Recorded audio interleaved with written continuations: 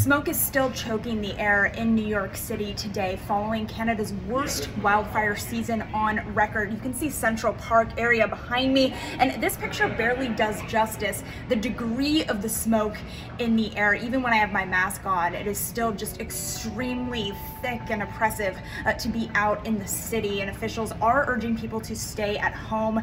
Many flights have been grounded in the New York area because of low visibility, and the problem is we don't know when this is going to start to dissipate. Some officials think it could be as early as next week, but it's very difficult to suss out a specific timeline.